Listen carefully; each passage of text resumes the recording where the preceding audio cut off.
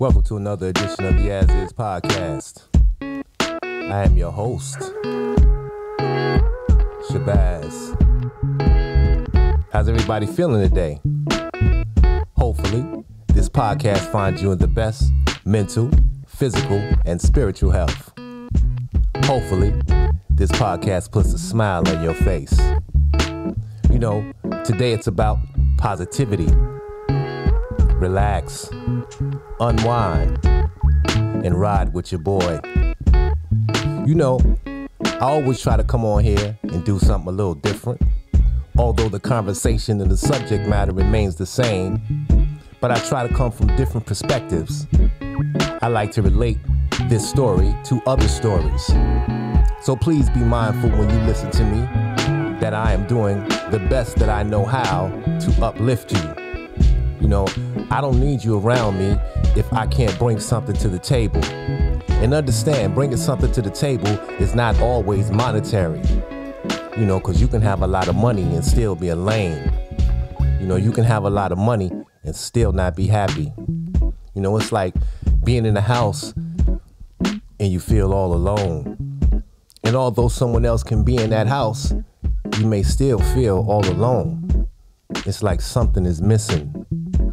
I don't know how to explain it, and the only way to relate is if you've gone through it. So sometimes I try to weave my stories in accordance to that mentality. And I think that is the best mentality for one to understand because it's real. You feel me? This is about being real. This is about looking inside yourself. And sometimes the best way to look inside yourself is to see yourself through others. And a lot of times we don't like to do that because we do not like judgment. You know what I'm saying? We do not like to be judged. But unfortunately, when you put yourself on public display, you are often judged. There will be opinions. There will be things to refute and contest what you say. Now you might ask, why is he saying that? Or some of you may understand exactly what I'm saying. But in any event, let me break down what I mean. And be mindful, in this podcast, I'm really gonna go there. You understand? Like, I'm not holding anything back. So let me start off by telling you this. You know, I listen to other podcasts. I read comments. I try to get a feel for what people are saying. Now, one of the podcasts that I heard clips of, I found very intriguing. And I found them to be a lie for Shabazz. Now understand, here's something about the truth that a lot of people don't like. When you tell it, it is a direct reflection of how you feel. And when you tell it, sometimes it can be directly, it could be an opposite of what the other person is saying. Therefore, it is interpreted as a lie. You know, that's just what the truth is, yo. So let me start off by saying this. Before I get into this person that I am going to talk about momentarily, I am going to give you some background history starting from 2018. You know, during that time, R.Kelly was going through what R.Kelly was going through. But R.Kelly, you know, not too long from that time, was broke. He was broke to a point where he was staying in a hotel off of a highway. And the highway was a highway, but the hotel, should I say, was not the Four Seasons. You understand? It wasn't the Mandarin. It was a highway that was off the it was a hotel that was off the highway, similar to something that a truck driver would stay in. And I am not going to say that, you know, those hotels are above and beyond the average person, because sometimes you just want to get some sleep. But in these hotels, in the kind of hotels that I'm talking about, these are placement hotels. And when I say placement, that means sometimes, you know, women have problems and they get relocated to wherever, or they may be on public assistance and they're awaiting housing. And so this is where the state and the government put you at. You know, that's just what it is. That's not downing anybody. And I have to always give the disclaimer as to why I'm saying it and how I'm saying it, because someone is going to say, oh, Shabazz has targeted me, or he's talking about me and he's being condescending. And no, That's not what it is. I want you to understand that on this podcast, it is what it is. A spade is a spade, yo. So although you may find yourself or know someone who has been in that situation, don't take it as, as derogatory and directed towards you, because we are talking about experiences and things that just happen in life. You understand? So anyway, excuse me, that brother was staying in the hotel like that because he had no money. During this time, R. Kelly was as obtainable as getting somebody to help you get items out of your car. Have you ever gone to the supermarket and you seen a guy standing in front of the supermarket and he may have been homeless or he might just be hustling, whatever the case is, and you might say, yo, I got $5 if you help me put this inside my car. A lot of women get those type of services. Men do too. It just depends on how much stuff you have. So I am going to equate R. Kelly to a person like that at that time. And some of y'all might say, yo, Shabazz, you bugging, you lying. Yo, dog, listen to me. I'm telling you, the man was that low at a time in his life. And I think this is when a lot of the problems started. R. Kelly was obtainable to perform for $20,000. We're talking about a man that went from, getting $250,000 a show to now being reduced to $20,000 if you had the entire $20,000. Why am I telling you this? I am telling you this in a direct opposite of the brother Don Russell. Don Russell says he came around in 2018. Don Russell says there was a time in between that 2018 and obviously 2022 that he counted out $400,000 with R. Kelly. That I refute. I do not believe it, and I believe you are lying. And here's why I'll say that to you. During that time, the biggest thing that R. Kelly had going for him was a tour that we were about to sponsor. And sponsor might be the wrong word. Put together, okay? I was an integral part of putting that together. There was another person who was involved as well, who was a definite intricate part of that. But it wasn't Don Russell. So when, what I'm finding hard, excuse me, about this whole scenario is that there are these people who are stepping up with their stories. And because people have seen them with R. Kelly, or they have a good R. Kelly conversation, they believe it. And I'm telling you, them is lies, yo. That man ain't had no $400,000 during that time. Bottom line. You understand? And all that, we was setting up a tour and all that. Let me tell you about the last show that man had, that I filmed, that I was a part of. And I'm going to tell you about his management as well. All right? During the last show that he performed on a major level was in St. Louis. Now, understand something. What I didn't know at the time and what was told to me later in anger, okay? This was the information I'm about to divulge was given to me in defense of the services that this person performed for R. Kelly.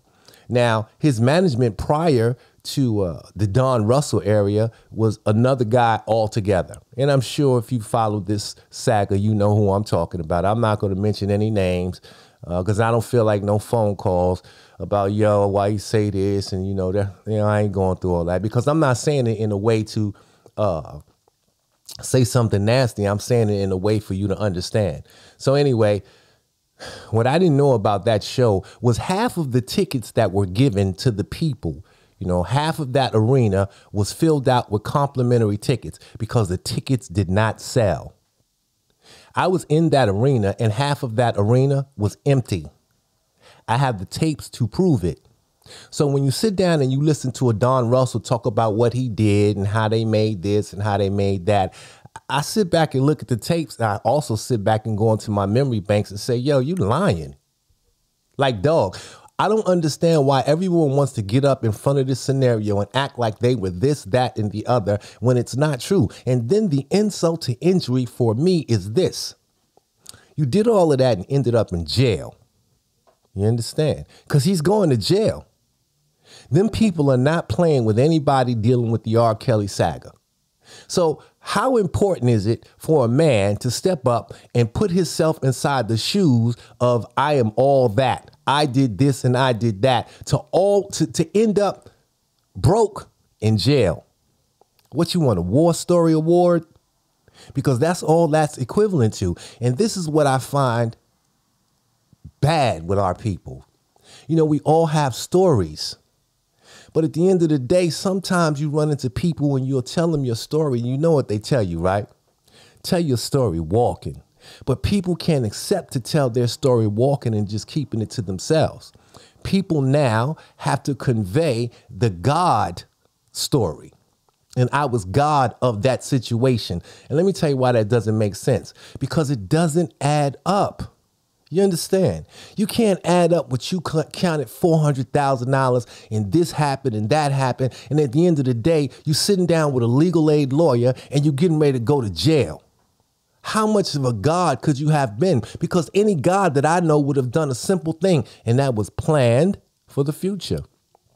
Even a drug dealer plans for the future, a smart one, because you know sooner or later, them people coming to get me. So every time you put some money away, some of that money is designated towards getting a lawyer in the event that you have to defend yourself from your criminal activities. Now, on the level of an R.Kelly with accountants and CPAs and lawyers and agents and this, you don't think that there was a planning for that? Because based on Don Russell, you have poor planning, and your planning is even poorer than that, because at the end of the day, you're sitting on YouTube on somebody's platform, and that word ain't gonna spread. And I am not going. And you know what? Let me just say this for the record. I am talking about Texas Black Diamond, her platform. I have nothing against Texas Black Diamond. I am not trying to say anything bad about Texas Black Diamond, but I want y'all to understand what I'm saying, and I want you to apply it to Shabazz as well. You understand? Listen, we all in the same building. You understand? So it's like I've always said, you can't call a crackhead if the crackhead is your neighbor.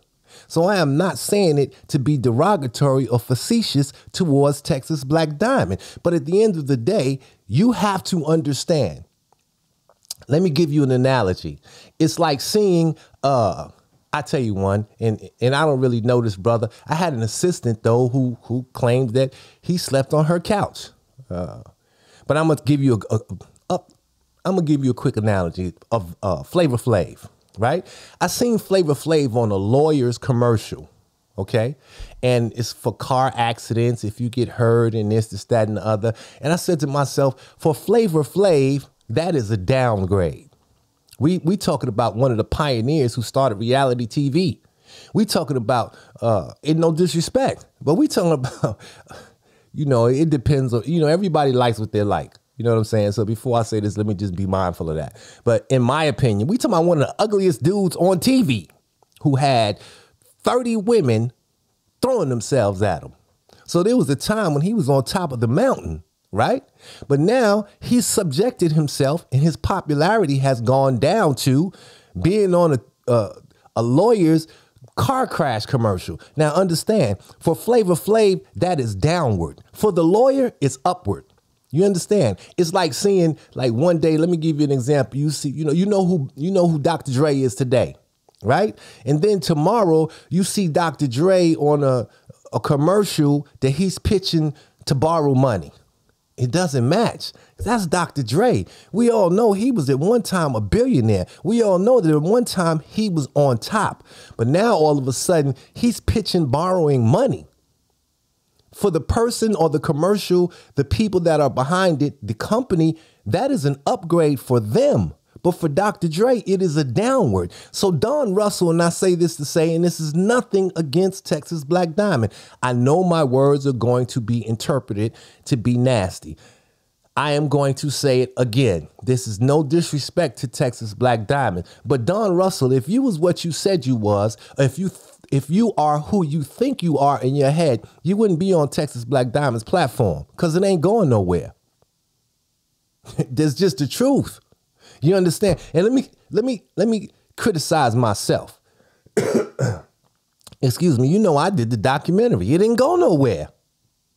You know what I'm saying? So I'm not saying it again, you know, and I don't even want to keep trying to defend it. But the point that I'm trying to make is, you know, gods, you know, they don't mess with smaller people. You understand? Like, that's just what it is. So That right there within itself told me, yo, dog, you ain't who you claim to be. Now, if you want to live like that and people have the right to live like that, that's fine, yo. You know what I'm saying? But what makes it unfine and not fine is when you put it out on a public platform, because what you do is you allow people to come in and criticize or critique. Once you go public, you have to be able and waiting for anyone to say whatever they choose to say. It's just as simple as that. You know what I mean?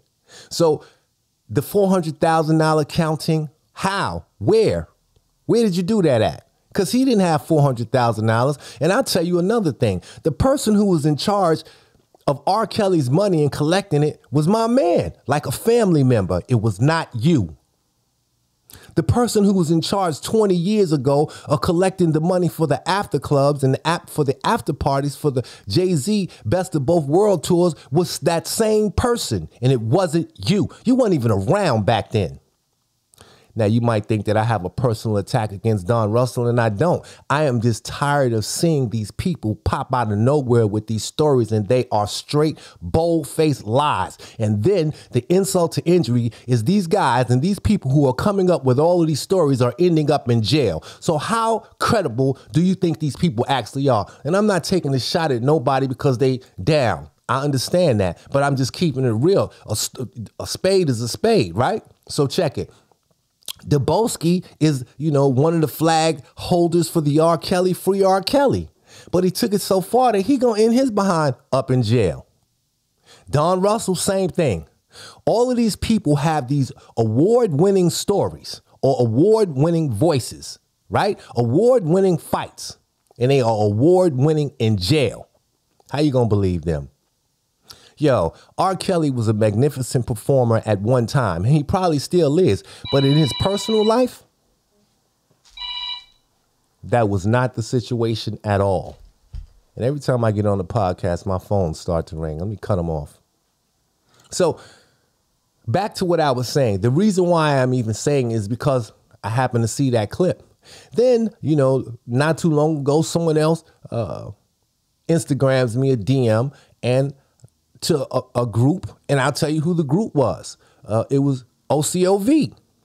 I don't say anything, I try to stay away, and let me just say this as well. I don't got nothing against OCOV. I like some of them. You know what I'm saying? As a matter of fact, I don't have a problem with any of them again, and I don't even want to dredge this up. But my only problem personally was with Larry. I don't have a problem with someone having a different opinion as me. If you have a different opinion, that's fine. Because understand, when I came in this game, I told you I was going to play both sides. And the reason why is because that is the only way to fairly tell a story. You have to tell both sides. So I understand there's going to be resistance towards Shabazz from both sides. But as I listen to a speaker, and I'll tell you the speaker, Cash Jones.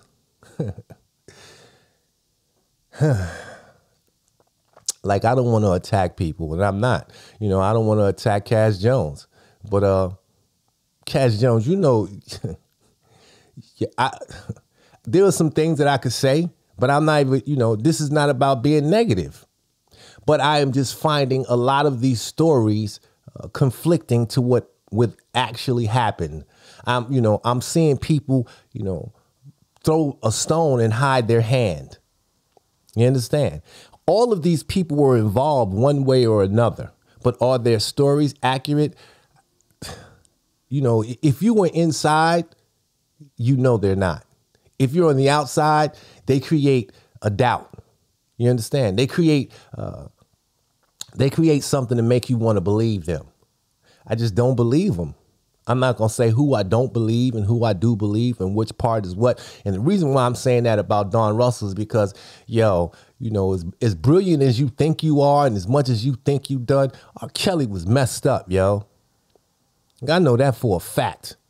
You understand? Even with Azriel saying that, she was going to the stores because he didn't have no money and he was searching for money in his pockets. But that's your era. How was your era a time when the man was running in stores searching his pockets, couldn't pay his bills, But you did this and you did that. You were this and you were that. It's too many you were thises and you were that's. You understand? And that man's still locked up. So it doesn't matter if he's guilty or innocent. What matters is, how did he get into that condition? And where are all of these heroes' true, real stories in regards to it? Because those ain't the real stories, yo. And you know what my proof is? Before anybody jumps the gun and says this, you know, Shabazz, you a hater and this, that, and other, riddle me this. How come he in jail? Like all of these heroes, all of these fantastic stories, how come the man is in jail? How come he couldn't even bail himself out? Why?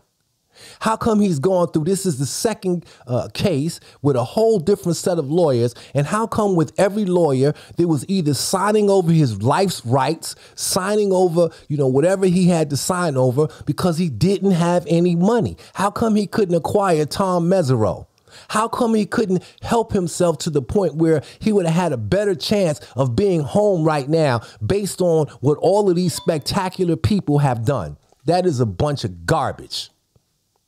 Anybody that wants to, you know, debate Shabazz, yo, you know, I'm open for it. But I can tell you this, and I warn you in advance. Hear me. I come with facts, yo. I don't get involved in nothing unless I can prove it. You understand? And I've been doing this for a long time, way before 2018. You understand? And I am not basing who I am on another man. To me, that's the lowest of the low. It's like, you know, you knowing somebody, and every time you turn around, they talking about, yo, my man got this. My man just bought a Lambo. My man just went to Spain. Man, I don't want to hear about your man. What about you? What have you done? You understand? And you know what? Don't be on your way to jail telling me about what you done, because now I don't believe it. Don't be sitting up there having a defense attorney that's a legal aid, because now I really don't believe it, because it speaks volumes. And y'all got to look at those pictures. Let me move away from that now and get into some real, you know, investigative for Shabazz's mentality work. You understand? Again, I am not being condescending. I am not trying to throw anybody under the bus. But yo, I'm going to tell you what it is. You understand? It's just like, you know, me telling you my story right now, or telling you the story from my part of the involvement of R.Kelly versus Jennifer Bonjean. Excuse me. Jennifer Bonjean can come in and probably tell me things that I have no clue about and shut me down based on her investigation and her being a lawyer. I can't get mad at her and say, oh, you're trying to be condescending. Oh, you're a hater. No, I can't say that, because her level of investigation is different. She has an insight of what's going on. So everybody's levels is different, yo. What's important is y'all knowing the truth. You know, I'm sure there are going to be books that are going to come out during this saga and after this saga. I am sure there are going to be a million stories. But yo, I'm telling you, you better, I don't know. Yo, you know, I'm not interested in writing a book. You understand? Like, if I was interested in writing a book, I would have wrote a book just based on entertainment way before R. Kelly, because some of the things that I've seen, you know, y'all just wouldn't believe. I've seen some behavior that has been just, yo, but you know, sometimes you be on the kiss and don't tell. You know what I'm saying? Like when you sworn to a code and you when you're sworn to a code and you uphold that code, uplift that mentality for betterment, there's some things you just don't do. You understand? So me sitting down and penning a tell-all, nah, son, I ain't even doing all that. But I am not going to just sit idly by and listen to a bunch of lies. You understand? So now, again, let me move away from that. What I told you guys in my last podcast was I was trying to be as investigative as humanly possible. And I am not a professional. You know, I'm just a nigga from the street, like I said before. But I just wanted to do my due diligence towards this whole scenario on any job that I get involved in. You know, I'm like that in my relationships. Like, if I love you, I love you. I'm going all out with you. And I expect the same thing from you. If I get involved with a job, I'm coming to work and I'm going to go all out with my work. And I expect my boss to pay me. And maybe that's a bad analogy because I don't work for nobody. And the reason why is because my attitude is too bad. It's not because I'm better than nobody, but I just ain't having nobody tell me what to do. It's just not happening, period. I've always been like that. You understand? Some people, I can work well with others when I'm the boss. And that might be bad, but I can't work well with others when you tell me what to do because I don't. That's just not what's going to happen. So anyway, what I'm saying is, I gave you a black psychologist, the top of her field. Today, I bring you another. And one of the things, I'm proud of, especially with, the black psychologist as well as with the white psychologist, is this: our conversations got deep. The more you let a person talk in a conversation, the deeper and closer to the core of that person you get. So one of the things that we discussed, based on the clip that I am going to show you, is the young girls and what prompted them to want to mess with R.Kelly. Now, I am not going to say they were underage just for the sake of argument. You understand? And be mindful, the people that are listening, R.Kelly is convicted, bottom line. You know what I'm saying? So you could say, I'm throwing hate, and I'm not doing none of that. If we are going to be real and honest, let's just be real and honest. But I am still going to refrain from saying, these girls were 15, 14. Yo, I didn't say that at all. But if that is the case and that's what he's convicted of, then that's what it is. That is another thing that I do not like about this, because although I believe that there are things that happened in that case and in his life that were wrong, you still got to tell the truth. And my truth, in my heart, in my heart of hearts, I feel that R. Kelly played R. Kelly played a mouse and cat game, and the girls played one too. I think everybody involved should be responsible for what happened. And I don't believe that he should be alone. You understand? R. Kelly was R. Kelly, and R. Kelly knew that. Them girls knew who they were dealing with when they did what they did. So they tried to find ways to counter. You understand? And it was, who was going to get to who first. Unfortunately, R. Kelly always came out on top. And the reason why he always came out on top is because he was R. Kelly. You understand? So that was kind of the mentality that I had when I was asking the psychiatrist these questions. But she goes on to break it down, and she breaks it down. You understand? You got to see her. And I'm going to show you the clip. So before I even show you that clip, I'm going to tell you the succession of how we're going to do it. I'm going to go from her, and then I'm going to go to Darrell, because I am going to explain how a con man was able to infiltrate that camp and be a con. And how does someone on the level of R. Kelly allow the con to happen? You understand? And I think that was definitely pre-planned. And I think that came from not just, I'm going to say it, I think Greenberg has something to do with that. I think the mentality of it. But I'm going to explain that to you. Let me shut up right now and take a look and listen to what this lady is saying. I think that this is like a very deep, like when you unpack the question of who do you blame if a 16-year-old is willingly going over to a 40-year-old man's house to sleep there, who do you blame if she's the one who seems to be going willingly? And that is a story that is indicative of a much larger problem of institutionalized violence that starts even at preschool to education, that basically lots of neighborhoods are starved of real opportunity except for mass incarceration. So when you have people that are in poverty, what looks like a choice is really not a choice. And if you had, all things being equal, the same resources, there aren't going to be a bunch of 16-year-old girls running to go sleep with some creepy guy who's like older and has kids older than her and all that. That's not something that people choose when they have resources and when they have agency and when they have education and when they know where they're going. So what you're saying is actually it's deeper than the poverty, but it starts from education. Well, I think that those two things go hand in hand. And that, I don't know if this is too far afield for this particular conversation, but the way that we fund education is through a tax base. And if the taxes that the people pay on their houses is how much you have in order to educate the children, if there's not a lot of taxes being collected in one neighborhood, guess what the education's going to be like? And then you go 10 miles away where there's a bunch of rich people living, and they have plenty of money for fantastic education. I mean, in the city of Chicago, we spend about $5,000 per student. If you go right outside the city limits to Evanston, it's more than $20,000 per student. Who do you think is going to be ready for college? Who do you think is going to see more on their horizon?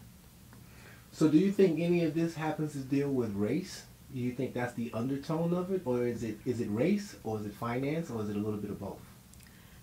Racism is baked into all kinds of policy and legislation, and it has been for hundreds of years in this country. And one of the things that is that I think is a byproduct of our economic system, of capitalism, is that there's a lot of money to be made off of a permanent underclass. And so people that were enslaved were a permanent underclass.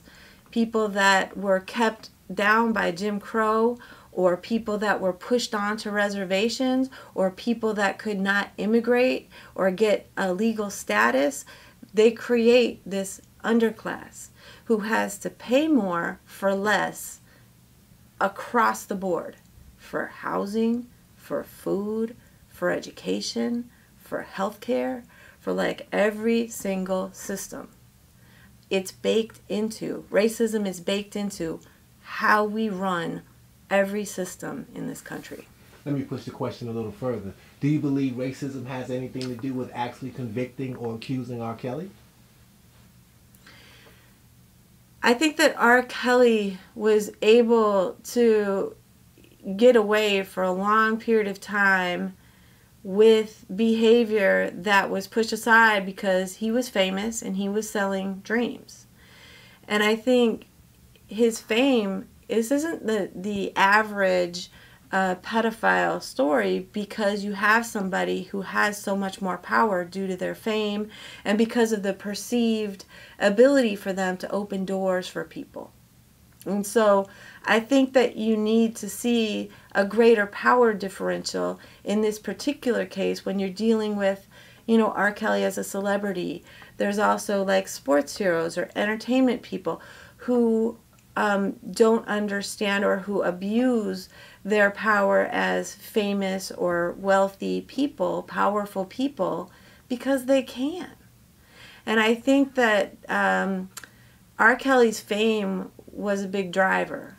If you're asking, do I think that he is being sought after because of race?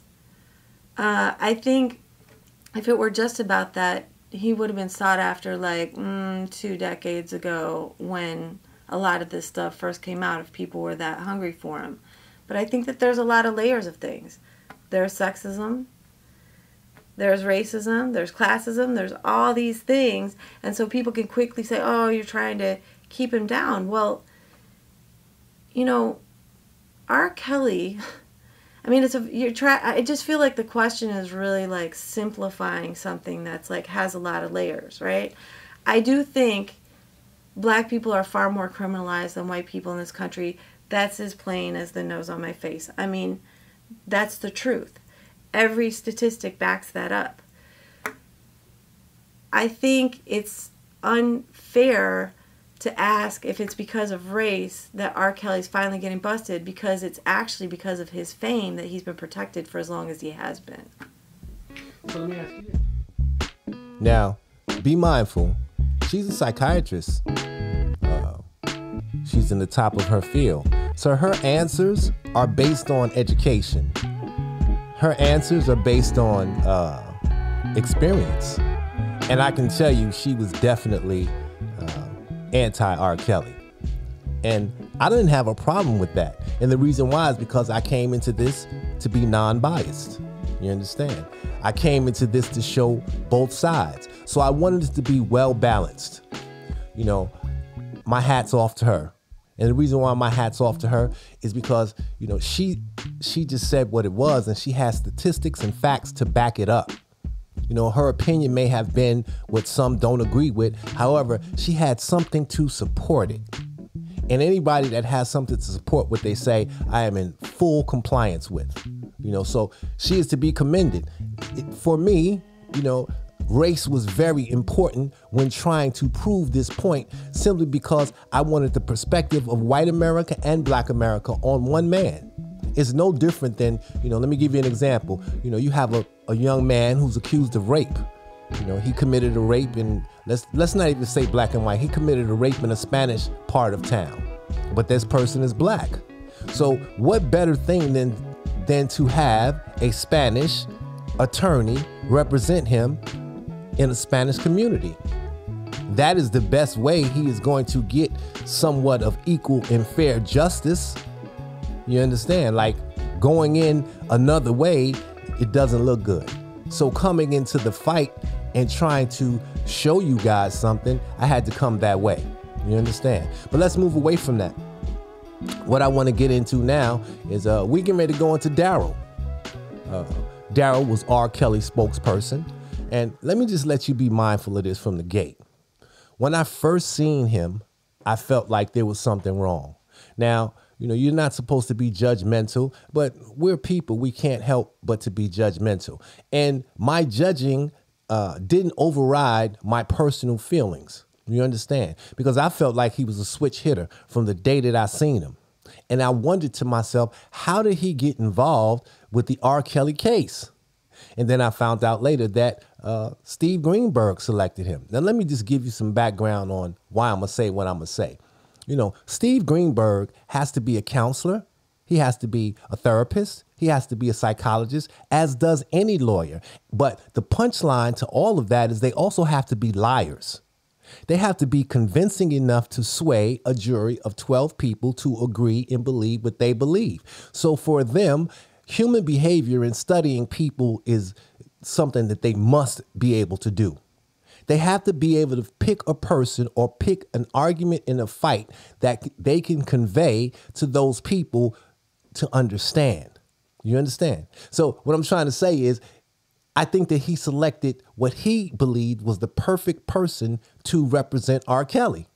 Now, you know, you might say, oh, well, Shabazz, you being whatever, because you just said that dude is a switch hitter. Well, switch hitting was a part of the R. Kelly case. Like, you know, some of y'all are going to get mad because I said it, but it is what it is. It was a part of the case. So what better way than to have a switch hitter sit up and represent you? Now, you know, I'm not going to say it took something away or it gave it something for me. You understand? But I'm going to tell you something about switch hitters and, you know, that whole mentality. They take away, or is believed to take away, the confrontational aspect of anything. And here's why I'll say this. You know, when you have, you know, a gay person in a hotel, and I'm going to use something that I'm accustomed to, something that I've experienced personally. When you go stay in hotels, you know, finer hotels, a lot of times, if you don't see a female behind that desk, you see a gay guy. And the reason why is because they're not argumentative, or they're not supposed to be. You know, it depends on which level of gay we're talking about. If we're talking about gay from the hood, you might get cussed out, you know, because they got a mouth that'll just make you go bananas. But if you're talking about, you know, an upscale, educated, you know, gay person, they're non-confrontational. So their answers and their movements are going to be subservient to the customer. You understand? So from that perspective, when you think about who you should select as a spokesperson, you want that quality in them. Now, understand, I'm just a nigga from the streets, but I understand that mentality. You understand? So somebody like a Steve Greenberg, there's no comparison because he's far more advanced than me as far as the law and law intellect. Dig what I'm saying to you? Like, There is a difference. And although I feel I can sit down and talk to anybody about any conversation and topic, there are going to be topics that's override and what they're saying goes over my head. It doesn't mean they're smarter than me. It just means they were able to go over my head because they dug deeper with the intellect, with the thought process. It's the same as whether you guys know it or not. When you go to a job, some of those people are behavioral specialists. They can tell by the questions and the answers that you give whether you are going to be a good fit or not. You may believe that you put down all of the right answers, but there is a question during that interview that they are going to ask you to throw you off. And depending on that answer is going to depend on whether or not you get the job, because your feelings towards one thing may not align and go with what they're saying as far as the job is concerned. And because of that, you could be qualified, educationally. You could be qualified because you have the right diction and the right way to speak. But that one question just said to to the person trying to hire you, you're not going to fit with this company. So I think that those are characteristics, qualities, and traits that a lawyer has to have in order to be successful. You understand? So they know who to pull in and who to have as a player. This is why Darrell, I believe, came in. And I also believe that there had to be some insight to see that Darrell was a con man. You feel me? Like the first time I seen him on TV. And like I said, my spider senses immediately, tingled. But I see things sometimes different because I look at it from a different angle. And when I thought about it, I said, well, he is the perfect spokesperson for that because he represents one part of a community that takes pride in being able to handle these type of confrontational situations because they're going to counter by being non-confrontational. But as great as that quality is, there's a dark side to it. And the dark side to it was he was a spectacular, phenomenal liar. Now, I'm going to tell you why I say he's a liar. Again, the first time I seen him was on TV, but then I met him. I immediately seen game in him from the door. He took away, let me tell you something. He took away the switch hitter thought to that of a pimp. Because he had that pimp game and the Mac game down to a science. But he didn't do it with the way, you would see Iceberg Slim. Nah, his pimping was a whole lot more advanced because he had a lot of game and he had the conversation to back it up. And what backed that up was the fact that America had given him a platform to make you believe him simply because he was on TV and he was representing R.Kelly. So you think about that psyche. The psyche behind that is, I've seen him on the news. He's representing R.Kelly. So what he's saying has to be official. I can believe that he is messing with the president of the United States simply because you've seen him on Channel 7.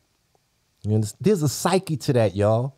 Feel what I'm saying to you. It's no different than when you see, I think there's a psyche to it. And sometimes that psyche is derogatory. You want me to tell you why? I'll tell you why. You ever see on the news sometimes something happening and the newscasters always seeming to find the most embarrassing black person that there is in the crowd to explain what happened?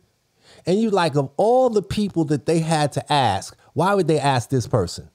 Or have you ever noticed that sometimes on the news, depending on the incident, there was a tragedy that happened in Illinois. And I've noticed all of the news anchors that they've sent to cover the Highland Park travesty has been black. I mean, I'm sorry, definitely not black. They've all been white or of Latin descent. Unfortunately, those people lost their lives sitting down for the 4th of July and because of the mad shooter that shot them all up. But they ain't sent nobody black to cover that. Not locally. On the national level, yes, you may see a Don Lemon or you may see Alex Rodriguez. But on a local level, they send what people will accept. You understand? Because the psyche behind that is a black person can't deliver this story the same way someone of the same color can, because now they can relate. And they want you to relate to see that it is horrific. There's a psychology behind all of that. And although you guys may not see it that way, I'm trying to tell you, it is. That psychology and that psyche also applies to the R. Kelly situation because it's done for a reason. And what happens is those reasons, as simple as they are, go over most people's heads. But those reasons are the differences between guilty and not guilty. So now now that I've explained that, hopefully you understand. Now, after seeing him on TV and first talking to him, I too fell victim for it. I'm going to keep it 100. And I'm going to go into it real deep and tell you why and how I fell for it. You know what? Sometimes a person can come through, and if you believe something, you start to believe the lies and the webs that they weave. You understand? So now, the first lie and web that was weaved by Darrell with me was not just R. Kelly, but what we could do as a result of R. Kelly. Here's what he had to back him up psychologically. He had gotten R. Kelly on Gayle King. We all know Gayle King is a part of Oprah Winfrey. Now, be mindful. Let me give you this disclaimer. Everything I'm about to say has not been, substantiated from Gayle King or Oprah Winfrey. So I do not want to include them and say something that they, said. I don't want it to appear as if what I'm saying they actually did. I am telling you the mentality behind it. So do not twist my words. But because I know he's R. Kelly's spokesperson, because I know of Gayle King, I would call him credible. Now, I'm in entertainment. One of the ways that he captured my attention was, Shabazz, I got some people behind me and I want to create a TV show. And the people that are behind me do big things. Now, he always implied Gayle. And because it was Gayle, her friend being Oprah. So it was believable. You understand? He had something to back him up. Although he misrepresented what it was, nevertheless, he was allowed that platform to go around and be a con man. Now, let me tell you why I fell for the con. The reason why I fell for the con is because I'm in this business and I know how hard it is to break in. Let me tell you something, y'all. Trying to get a TV show, trying to get a documentary, trying to get a movie is not as simple as just going and filming and putting it out. Not at all. Like, there are so many politics that it is just bananas. Because if it was that simple, everybody would do it. And everybody can't do it. So what happens is when you are in this business, you are always looking for that contact who can take it to the next level simply by walking it in. Who better than to believe little old Shabazz that comes from the hood can create a project that can be walked in front of Gayle or Oprah Winfrey? Now, this is always what was actually dangled in front of my head to keep my attention. You understand? So I would be more inclined to go for the nonsense, for the lies. And this is how he was able to con the other people that he is alleged to have conned. Now, if you're not in this business, you might be able to see immediately that he was full of shit. But if you're in this business and because you know how this business goes, there's always a side of you that says, give him a chance. You may feel like he's lying, but still give him a chance. And the reason why is because you just don't know. And you are always looking for that break. Do not believe because a person is this or a person is that they automatically have the power and the juice to get to the next level, because every level and every step that you take requires you starting all over again to prove and produce on the level you're trying to get into. Now, what that means is we dominated the streets. My magazine dominated the streets, and I will challenge anybody. And there was only 3 in our genre. And, even though I'm going to say what it was Dawn Diva, Feds, and As Is, period. That was the streets. I dominated the DVD game. I have 16 independent documentaries on the biggest names for drug dealers and gangbangers in the history of America. But that's on the streets. TV is a whole nother ball game. Getting in is a whole nother ball game. They play a different level. And this is why I say, you can't take streets and make it corporate, because there are different rules. It just doesn't work. So with that being said, because you know all of that, you now have somebody who is a direct connect to those type of people. So what you do is you allow yourself to come in and be conned. You dig? So this is what he did. So he tells me, yo, Baz, listen, I'm getting ready to put this show together and I want you to produce it.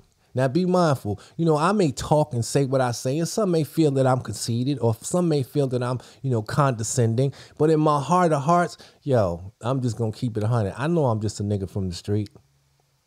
You know what I'm saying? Like, I just keep it 100. I'm still a regular nigga from the streets, and I'm still, fighting to make it just like everybody else. I was never satisfied with whatever level that I was on, because I always knew and know that there's a higher level. And although you might think, that I think that I'm all of that, but that's because your expectation of success is different than mine. See, people become intimidated with things because they never look outside of their actual truth.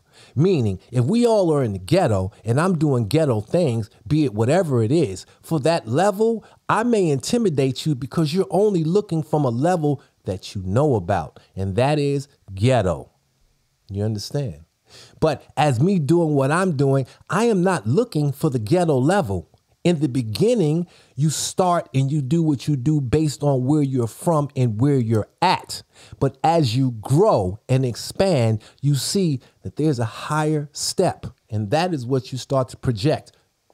That is what you start to go after. It's called growth. A lot of us don't have that growth because some of us are happy with the success level that we are on. But I've always wanted more because I know there's more. You understand?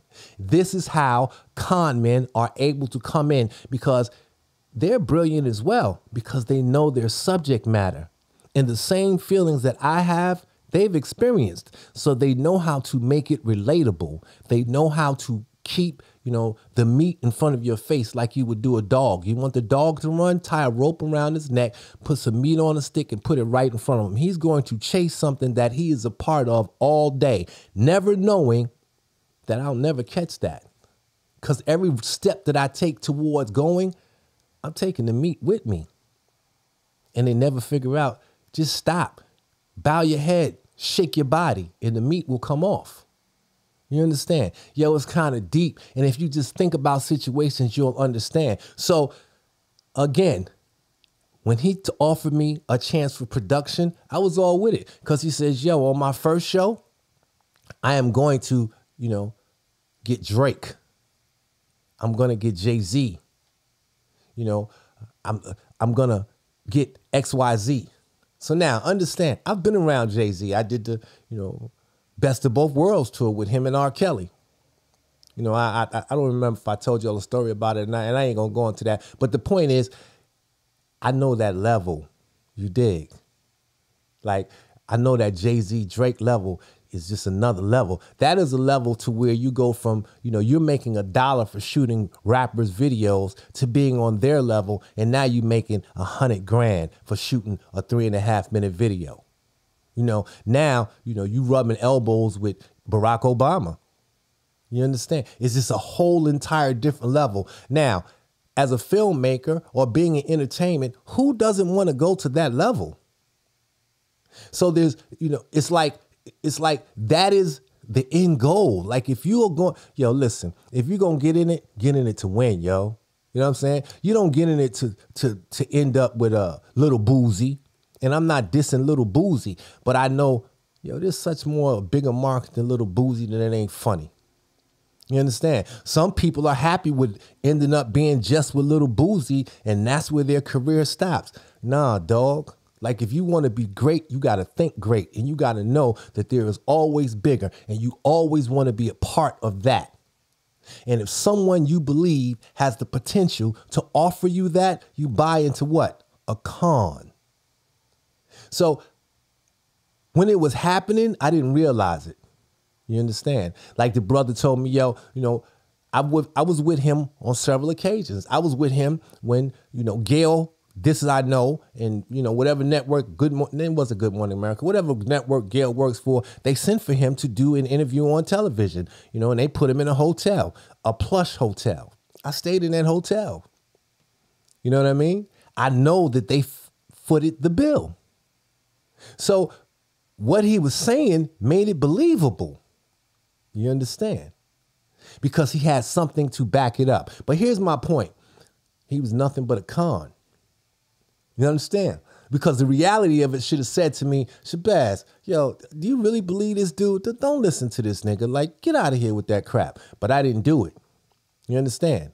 And this is how he was able to do what he did. This is how it is also alleged that there was a $200,000 payment coming from Gail, who was backed by Oprah or backed by her network, in order to get R. Kelly to even do that interview, because R. Kelly didn't want to do the interview. You understand? But what made him want to do the interview was money. You know, him busting out crying and having a theatric that he did, that wasn't free, y'all. There was a hidden agenda behind that. And it was a hidden agenda because he knew the cases that he was fighting. He knew that he didn't have any money. And this was an opportunity to get on national TV, sell and tell his story, and get paid for it. Somewhere along that line, that money came up missing. Somewhere along that line, the money wasn't there. Somewhere along that line, it was denied or has never really been addressed by Oprah or Gail. And I use Oprah simply because we know, or what appears to be, or what we, think it is. Gayle King's power came as a result of friendship with Oprah Winfrey. Would Gayle King have been as successful as she is without the backing of Oprah? I don't think so. And let me take you something even deeper. Would Oprah have been as successful as Oprah is without a Weinstein? I don't think so. And guess where Weinstein is at? Weinstein is worse. He worse off than R. Kelly because he got the same type of crimes. Ain't nobody really paying attention to that. They are, but they aren't. But you know what? It just shows you, the movements of Hollywood and how you get from one step to another step. And this is just my opinion, because Gayle King and Oprah Winfrey both are talented people, but you need somebody to co-sign you. You need somebody to vouch behind you. You need somebody to step up and say, hey, wait, take a look. This is yada, yada, yada, yada. And for Oprah, it just happened to be a Weinstein, who is one of the most, you already know his history, so I don't have to say it. So I say all of that to say, this is what was a part of the R. Kelly camp from the door. People like Darrell and the other one, Darrell McDavid. And I'm going to tell his story in my next podcast. But does that take away his guilt, or does that make, him now innocent? No, I'm not saying that at all. What I am saying is there was a circle of snakes, liars, and thieves his entire career. And they all played on the fact that, it was alleged that he can't read. But now I'm going to hit you with something else. The obvious to me is I don't believe that he can't read crap. You want me to tell you why I don't? Because in court, it was proven that the mother was sending texts. Azriel Clary's mother was sending R. Kelly texts and telling him what to say to R. Kelly. And she had texted him. That's what is alleged. How did he read it? How did he text back if he can't read? So that right there, I dispute that. There might be a level to what he could do. He might have had a 4th grade reading level, but he could read, yo. Y'all believe that if you want to. See, and the reason why I say this is because every part of this case, there is something that can counter it, just based on the evidence. Now, those who are for R. Kelly, y'all ain't going to acknowledge that. Those who are against, now you have a point up. But the truth is the truth. And in order to tell the story, you have to tell the entire story. Outside of myself, and I'm not bigging myself up, but outside of myself, I don't see not one person telling the whole real story. Not one. Everybody has a part of the story that is beneficial to their story, to make them look bigger. Nobody wants to take the heat. You understand? So you're going to have those who are going to side on this side, and they're not going to say the truth or acknowledge the truth or admit the truth because they don't want to be opposed by the other side. And then the other side is not going to say this because they don't want to be accused of being anti-R. Kelly. So when are we going to get the true, real story? Because most of the story is already done. He's in jail. But you know what's going to be interesting? That if someone actually does write a book, or if someone does do a movie, what they should do is do the underbelly and show how it came to what it came to, because this is how we prevent it from happening again. You understand? In America, we know guilt or innocence, but do we ever ask ourselves why? Do we ever attack the actual problem to prevent it? No, we don't do that. We just throw away the key and say guilty. Or we, open up the door and let them out. But nobody goes after the core of the cause. You understand? And be mindful, again, I'm just a little old nigga from the streets. And I see that through experience, with age, with time, with dealing with people, and being able to admit my faults. And one of my faults was secretly, I wanted it deep enough and bad enough to be conned by Darrell with his promises of producing a show. I don't have a problem with admitting that. You know what I'm saying? Like if somebody runs, if Russell Simmons runs in front of you right now, and although he may not be who he used to be and promises you a record deal, you might buy into that simply because you know the history of who? Russell Simmons. Now, although the industry might have, ostracized him and he might be going through whatever it is, it's not going to take away the fact that he's Russell Simmons. You understand?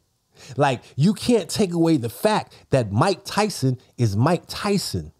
Even though he lost, there was a time where everybody knows he would knock you from north to west. And that's what we've bought into. And this is how people are allowed to get into organizations and become conned. And the reason why is there is no one to sit inside of that organization and think objectively. And even if you have the power to think objectively, the reason why they don't allow it is because they're going to say, Shabazz, shut up. You from the hood. How you know all of that? They're never going to take you serious because according to statistics and school and whatever, you're not qualified to tell it. But at the end of the day, and this is what I stress to my people, you are. This is why I always say never let nobody tell you that you can't do this or you can't do that, because you don't have something in front of your name or you don't have the experience that they think is experience. You can't say, I am not going to say this and I'm going to keep my mouth shut, because they are not smarter than us. They're just not. And once we learn that, we'll be better off. And once we also learn that, Darrell wouldn't be able to exist. Because Darrell has conned many a people. He's got cases right now. Take a look at him and you decide if what I'm saying is true. Okay, well, first question I want to ask you is define and explain exactly what you meant on the Gayle King interview. Well, I think it was misinterpreted, number one. I think it was blown out of proportion. I met Mr. Kelly 8 months ago. And I arrived at Trump Towers unannounced. Mr. Kelly, it seemed that he had just woken up, and then he had went into, I guess, the studio. He had been in the studio, I guess, doing some songs or something. I'm not really sure. He came out, we talked. Mr. Greenberg, Stephen Greenberg was with me. We went in and we had a good conversation. He was a very interesting, quiet, humble person. And we talked, and we moved forward with me being his crisis manager. From that point, we pretty much met every day. At some point, we were either at Trump Towers or at his apartment. I was one of the few people that had access to him. And a lot of times I went without Mr. Greenberg. We would meet, and in the evening time, he was like, "Well, let's meet here." And we'd meet and we would talk, and I would give him different scenarios on the approach and what needed to happen. Different things. I'm not an attorney, but what the motion looked like, what to expect, what would be coming. We talked about the Mann Act early on. I advised Mr. Kelly that he would probably be charged more than likely 99% with the Mann Act. I told him about Chuck Berry. He took a 14-year-old girl across state lines, and he spent 3 years in the state penitentiary. I explained that to Mr. Kelly. I also told him about... I got to interrupt you. That is a great observation. What do you think the differences is in today's world with the people that are charged with that kind of stuff? Do you think it sets a precedence between black and white? Is there some type of a race issue that underlines all of this? Because there are other entertainers who have been charged or who have been accused of this and it's been swept under the rug. Why is it such a targeted attack on Kelly?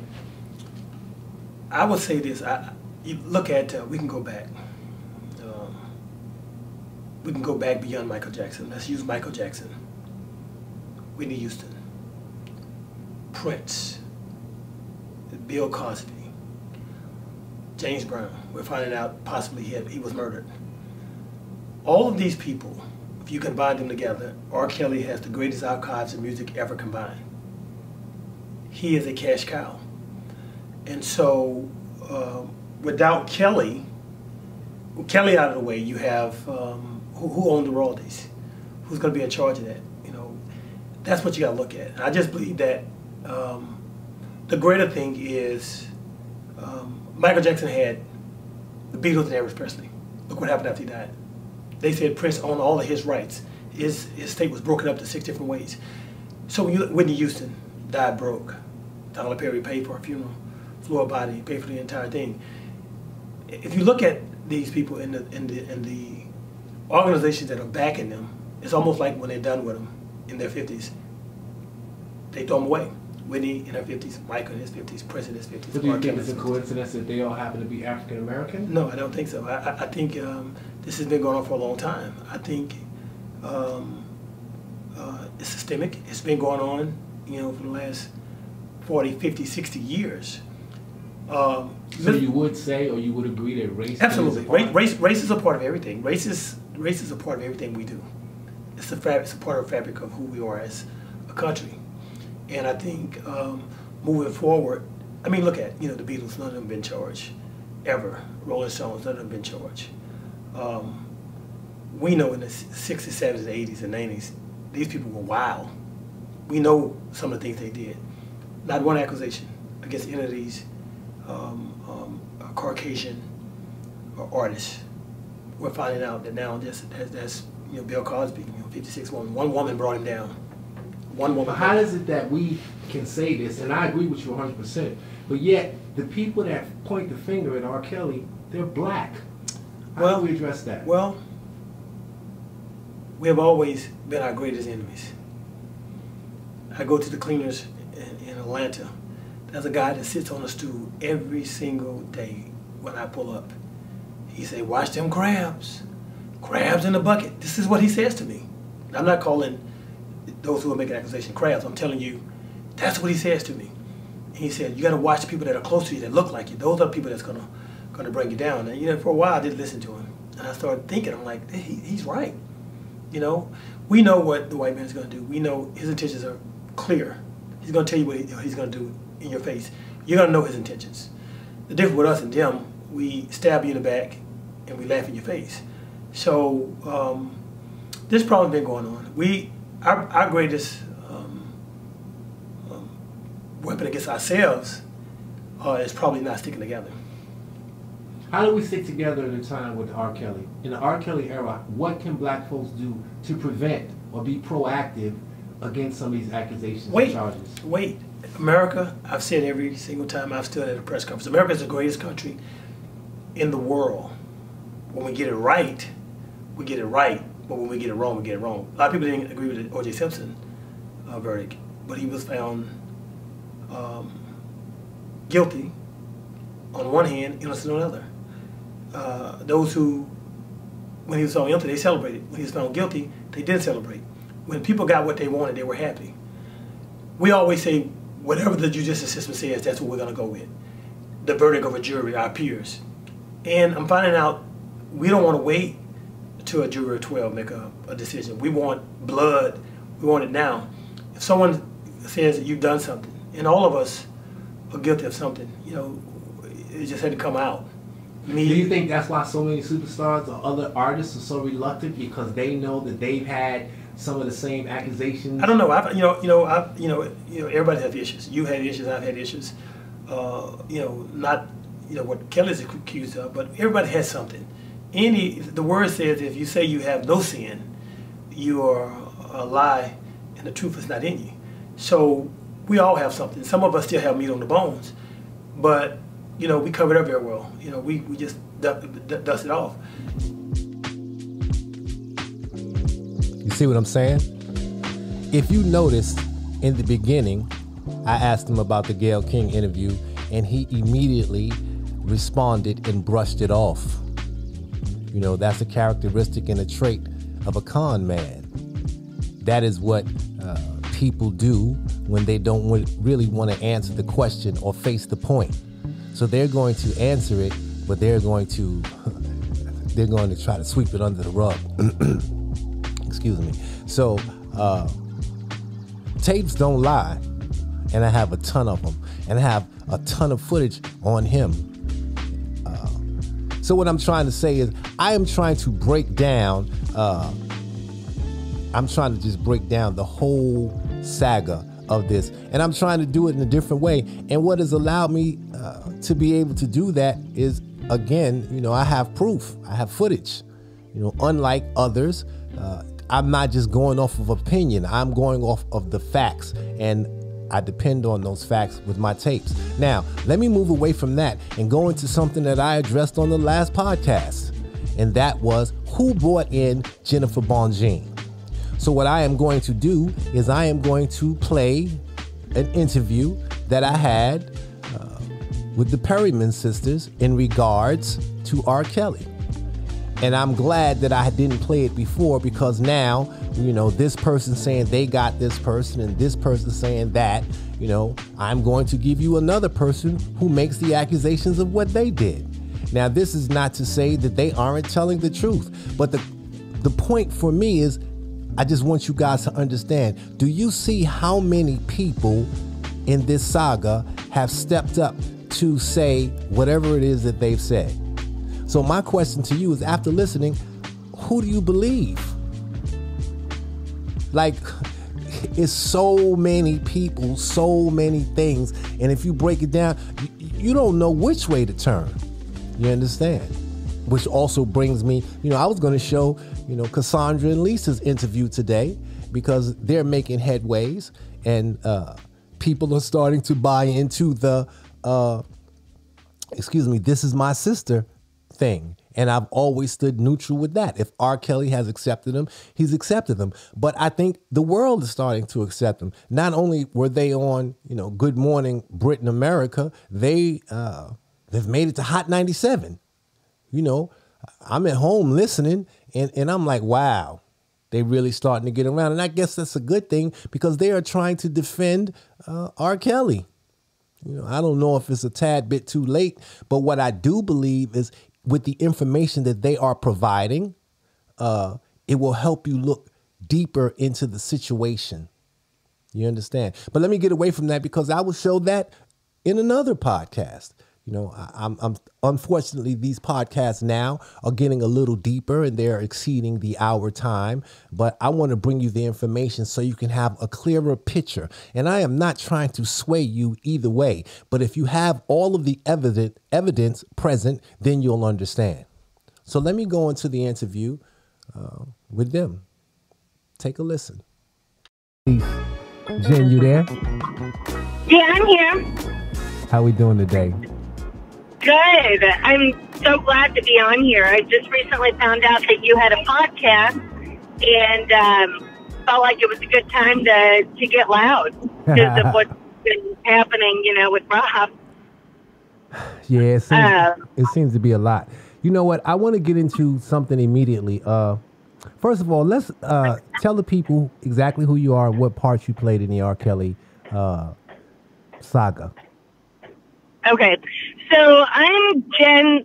I go by Jen Perryman Emmerich, and I worked for Robert as an intern and a personal assistant from 1999 till 2002. After quitting, I quit working for him because his wife at the time was very difficult, and I just did not see a long future with that. When you say difficult, what do you mean? Specify. Well, she was not easy to get along with. She made it very clear that we were the help. My sister Lindsay worked for Rob from 1999 till 2008, and so during the time that I worked for them from 1999 to 2002, Lindsay and I would rotate. So one of us, we were both personal assistants. One of us would go to the house and help Daria for a couple days, and the other one would stay at the studio and help Robert. for a couple days, and then we would switch out. Well, Drea, like when we would stay at the house, Drea wouldn't let us leave. What do you mean she wouldn't let you leave? I mean, even like if I was a smoker at the time, Okay. and I mean to leave to go to a gas station to get cigarettes, or if I wanted to go and get fast food or something. I mean, it was not allowed. Why? And that was from her. I don't know, honestly. I have no idea, because finally it became such a problem that I actually let Rob know, because I was miserable, and she was not nice to me.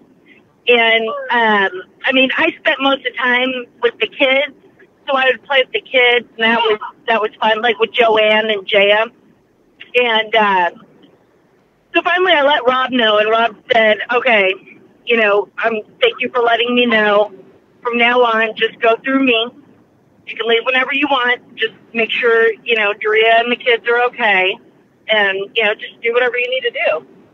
Let me ask and you he this. said, just call me. Let me ask you this. During that time, some of the accusations and allegations that are surrounding him are about other women. Did you ever see other women in addition to Drea around the house? No, not at all. No, I mean, it was Rob. It was very routine, very structured as far as Rob's life. So when he was at the studio, he was recording music. Right. He was following a diet. He was following a schedule. Right. When he was at home, when he was at home, then he was spending time with Drea and the kids. Right.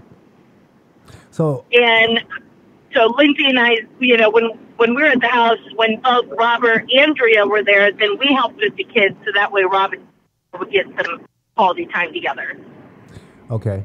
Let me fast forward because I know one of the controversial things that people are going to question and wonder about was his 2008 trial. You guys were around during that trial, correct? Lindsay was. Lindsay was actually stalked by the prosecutor. Okay. And she had already quit working for Robert, and she at CRC in Chicago, and the prosecutor was coming to her work and making her life very difficult. So she was around, and she was subpoenaed to testify against him in that trial. I know, and that's what people are going to remember. What exactly did she say? The prosecutor? No, your sister. So Lindsay, she felt like she was set up. Every time the prosecutor came to her work, it made her look bad and unprofessional. Because this prosecutor had just had a newborn baby. And she was coming to Lindsay's work to investigate with the newborn baby that she just had. And then, obviously Lindsay was subpoenaed. And then once she got to the actual trial, she was separated from her own personal attorney that she had hired, Lindsay, and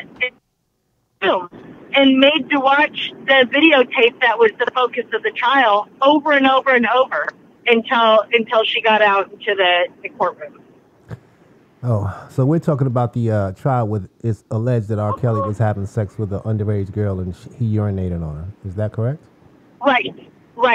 And they actually found in that trial that even specifically they could not identify the female in the video ever.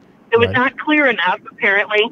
And then the man in the video had different moles and face shapes than Rob. Okay. I mean, it looked similar, but it was proven not to be him. So that's why he was acquitted. But then, even though he was acquitted from that trial, he never, the public never got past that. Right. So fast forward to 2014, he's trying to get his career back, and he's with Sony with some kind of crappy deal, and he contacts Lindsay. And the first thing he said to her was, I need to be around people that love me. Okay. And I need you to help me. I want to get my career back. So Lindsay and Rob had been speaking pretty regularly, and she was trying to help him to get his career back. So after, I don't know, close to a year, she didn't know what else to do. She was not on social media very often. She had a, Facebook account, but she was not on it very often. And I had kind of made social media my social, life. So I had a little bit more of a following than her. Right. And I had kept in contact with people from Robert's past. I always have, because I made friends with those people. So that's when Lindsay got me involved, and then Rob and I started to talk more. And that's when I started to, the first thing I said is sorry, I have so much to say about this, but the first thing I said was the public is going to want to talk about the trial. Right. That's why his career is not going well. But Rob never wanted to address that. I mean, that's just his personality. He would just shut it down and didn't want to talk about it. He just wanted to move on. So I took it upon myself. I thought, well, if this were me, and with the public, I would want one of my past employees to talk about their experience. And I've seen other celebrity employees speak out, and people listened, and it worked. And that's when I started, posting on Instagram, and then I started posting on Facebook, and people started to hear my story about my experience working for Rob, and then Lindsay's story. And so it kind of spiraled from there. So then, and our story never changed. We're not reading from a script, or, it is what it is. And so then, shortly after that, then all of a sudden the Surviving R.Kelly came out. Right. The series. Right. And Rob didn't know about it. Lindsay didn't know about it. And, in fact, I told them. And Rob said, just ignore it. It's not a big deal. Cause, he just stays unplugged. And I just said, okay. And I told Lindsay, I said, Lindsay, one of us needs to watch this. And I guess I will. And so I watched it. And then I called Rob and I said, Rob, you kind of know what you're going up against. Like, this could be a big deal. Right. And because it was Lifetime television, he didn't think it would be. And because he knew that the stuff wasn't true. Wait a minute. Let me go back for a minute. This is the first part or the second part you're talking about? Because the first part. Okay, because you were in the second part, correct? No, we were. Okay, so I guess there was a second one, and it didn't do very good. No, so you were in the first one. No, we were in the third one. The third. There was a third one. Okay. So, but the producers didn't tell us it was a Surviving R.Kelly. They made it seem like they were doing a series, to go against the Surviving R.Kelly, and they even gave it another title and everything. And I mean, they know what they're doing. They were, just calling in, checking on us, and getting us motivated to speak out on Rob's behalf. And it wasn't until after we filmed that we had found out that it was another Surviving R.Kelly. And in the contract, I reread the contract, and it said that they could change stuff at any time. So are you saying you were tricked? Yeah, I mean, we were definitely tricked. Absolutely tricked. And after it aired, people didn't like us. The public didn't like us. And the producers called and said, I'm so sorry. And if you need it, I know of a service to where you can get, what is it? Sponge off the internet or something. Okay. For safety. I mean, that's all that they could offer us. Excuse me. Whatever's on the internet is there forever. It's not going away. So that's not true. When these guys approached you, did you ever feel that anything was suspicious? Did you ever think that this was going to be used against him? No. Nope. Do you mean as far as the series? Yes. Yeah, no. No, and that's the thing because, we got so loud on social media, and that's what they had claimed, that they had found us and they wanted to help, and then we had also done a interview with Tasha K, and Tasha K, she did the same thing, but she stuck to her word on the interview, and it was a good interview, Right. So we really trusted these people. And even when we got there and got into hair and makeup, I mean, the producers were in the room in support of R.Kelly. Really? So Yeah. really? So do you think that was a psychological tactic that they used to trick you? Oh, absolutely. Because, I didn't feel anything weird until I got into the studio. I thought I saw my sister. Mhm. So I took my phone and took a picture just to have it. And they freaked out. They wanted to see my phone. They were treating me almost like a criminal. And then I realized that wasn't my sister. The room was kind of dark. And the lady had blonde hair, and it looked just like Lindsay. And I looked at them and I said, that's my phone. Those are my pictures. And I'm not on trial here. This is weird. Right. And as soon as I said that, then they kind of changed their tune. The other producer came up and just kind of sweet talked me, and then we did the interview. And it turned out it was Surviving R. Kelly. At the time of doing the interview, did you see any other participants in front of you? No, it was just Lindsay and me. And we had free range to walk around the production building. They had different dressing rooms. They had even like a area where you can go and get snacks, stuff to drink, and we had free range. There was nobody else there. Let me ask you this. After it came out and you seen the damage that it did you ever get in contact back with Lifetime, or did anyone get back in contact with you? Yeah, the producers. And what did they say? They said that they were sorry, and pretty much, that they could just get us, that we could pay a service to get our information taken off the internet. That you could pay, or they would pay?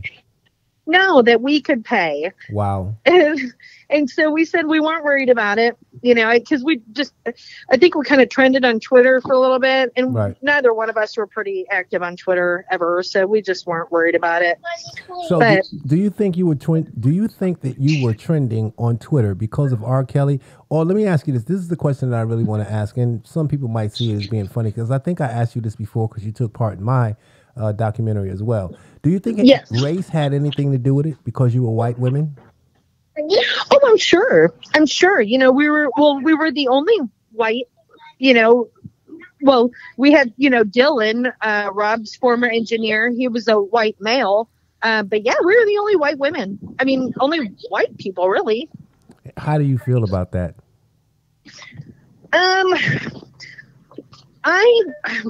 It wasn't, I don't know. I didn't take that part personally because, I was there to stand up for my friend, Robert Kelly. Right.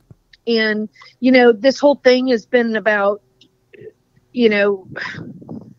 standing up for my friend. And right. I did that. So I didn't really look at the race part. Stop. You had to look at the race. I got to interject with that because you got to realize and understand something. R. Kelly is an entertainer whose music goes to everybody, but it is a primarily African-American music. And there is a benefit to having white women in your organization. Now, you have to admit that you know that. Do you agree with that? I think... Come on now. I guess I'll be honest, I've been a little naive to that, but I can see that for sure. Of course. Especially with Rob, we're two white women, we're educated, we care about him. We have nothing to lose or gain from this. We're honest. I've been a little naive to that. So I'm sure Lindsay would say something different, but I have been a little naive to that. That's just the way the world is. And at the end of the day, I don't think it's a bad thing, but I think there's a benefit to both the black and white issues, because I think sometimes white women can bring about an ease. It can take off what is the word I'm looking for? It can take the chip off your shoulder. It can allow you to let your guard down because you're not as intimidating or threatening in certain situations. And black people are more open to dealing with white women. That's just the way it is in America. So do you believe, in all honesty, that might have been one of the reasons that Rob even had you in the camp? The reason why he had us in the camp, first of all, it started with Lindsay. She was going to be an audio engineer. She went to school for that. It was like a little 6-month program. Okay. And we were from the Chicago suburbs. Well, We're at in Chicago. Huh? Where? Well, we grew up in Wheaton. Oh, okay. And then once we turned 18, then we moved up to the north side and then lived in the Gold Coast for a little while. Okay. But Lindsay was going to be an audio engineer. Right. And Rob didn't like her he saw how the male engineers were treating her, and he didn't like it. Right. He felt like she was being disrespected. Right. So he offered to take her out of the studio, make her an assistant, and pay her more than he ever would have as an audio engineer. Wow. Yeah. That was great. Yeah. I mean, but that's Rob. I mean, he's always been that way. I mean, so that's where that's how that came about. And then Lindsay, I wasn't working at the time. And so Lindsay would always invite me to come up and hang out at the studio while she was working, because Rob didn't care. I mean, he did not care.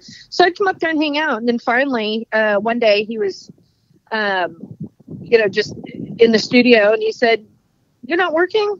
And I said, "No." He said, "All right, well, you're hired." Wow. and that's how I became an intern. So okay. I mean, I don't know. I mean, we barely knew who R.Kelly was at the time. We both had in high school, we were into punk rock music and just kind of that whole rebellious phase. Right. So and I think that's part of the reason why he liked us so much, was because we were not starstruck by him. We barely knew who he was, and we're there to do a job, and we got the job done. Right.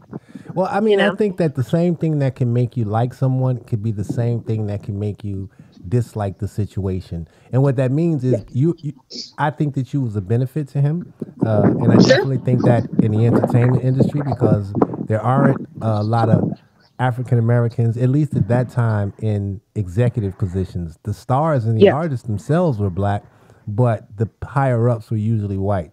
So I think that you were something to put in the mix to kind of like take away that taboo, so to speak. But, I mean, it's helped now. It has, and I will say this: I have, back then I was naive. I was not as educated as I am now. I'm just waiting to take my boards to be a psychiatrist, nurse practitioner. So, with the education that I have today, I do see the difference on, my actions now. Right. And I do feel that, getting a lot on social media, it was definitely a benefit to be a white female who used to work for R.Kelly. Right. And so I do see that, and I will be honest. Okay. You know what? That's what I like. I like honesty. Let me move fast forward from that and go into now. As far as this trial, we all know what happened with the first trial as far as New York is concerned. You had some information in regards to one of the lawyers. Why don't you break down that information and tell us what happened? Okay. Yes. Okay. So they had me. They actually had me booked because everyone said, "Why didn't you testify? Why didn't you or your sister testify?" They had me booked to testify. They had airplane, or they had flight booked and a hotel. Say they, who are they? So that would be Nicole. Nicole, oh my gosh, the other two guys. And I'm sorry to sound, I was mainly in contact with Nicole. Okay. But the main guy was the African American attorney. Canick. I cannot remember. Canick. Yes, Canick. Yes. Okay. And so Canick ended up being the head attorney on that trial. And at the very last minute, and when I say last minute, I mean like the night before, they decided to just focus on the time at the studio, like the last 2 years at the studio in Chicago. So who made that decision? Canick. Wow. Okay. Yeah. And then also, okay, I mean, yeah, there's just so much to it. I mean, it could have been done differently because, they had a lot of disgruntled employees, like Tom Arnold was one of the people that testified against him, saying that his paycheck was held by R. Kelly. And Tom Arnold, like, he used to stalk R. Kelly after he got fired and would, like, wait outside his house for, like, days and beg for his job back. And so I think that was his moment to kind of get back at Rob, his personal moment. So that, I mean, that's one dynamic. So, I mean, and that's where they went wrong, was they didn't break these people down in the court, who they were. And so when you had that accountant who had that diagram that made it look like a, whatever organization, right? That's not what it was. It was an accountant who has a license, who works for himself, and that's his little chart that he made for himself, so that way he can refer to payroll and know who is who. So, I mean, you break this stuff down, and then they have pictures of people like an organization. Well, if you break that down, you have one guy who runs the social media. You have one guy who's a personal assistant. You have one guy who's the A&R. You have, I mean, and they didn't break it down. So after the trial, I had been in contact with his former assistant, Diana, who had been his assistant for 10 years. Okay. And she really wanted to help Rob because she saw the injustice that was happening, and she knew. And so after the trial was over, she was allowed to talk to the attorneys and, kind of get a little more involved. Well, she called Bill Cosby's attorney, Jennifer, and spoke to Jennifer and kind of gave her insight of what she saw, because she had to testify. She was subpoenaed to testify. And Jennifer saw a bunch of holes in the trial and saw a lot of things that were wrong. So Diana called me and she said, okay, good news. Bill Cosby's attorney, Jennifer, is on board, but I don't know what to do. I don't know, how to make this connection. Well, I was already in contact with Rob's legal team, especially Nicole, and then, other people. I mean, everyone from Rob's past, pretty much. So I knew who to call, and I helped to make that connection to get Jennifer Bonjean on board. Wow. And then, so now Jennifer is, she's really doing a phenomenal job, but, it's great, in the legal system. Right. But we're still in the court of public opinion, and something that people have not done, even his supporters, his fans, they have not separated the brand R. Kelly to the person Robert Sylvester Kelly. Right. They're still looking at the artist and the person as the same. And that's not the case. Right. And I really think that we need to start focusing on separating that. Well, let's start right now. Tell us the difference between the artist and the man, in your opinion. Okay, exactly. Okay, so the artist R. Kelly is a brand, okay? So every celebrity, and I've worked for other celebrities in my past, every celebrity is basically a corporation. Right. Okay, so you have the artist. Right. Their job is to perform, to record the music, and to send it to the record label. Right. And then with that comes a whole corporation of people. You got the A&R who's listening to the music to make sure it's good, pretty much. And then, looking for hits, whatever. And then you have, it's just a whole corporation.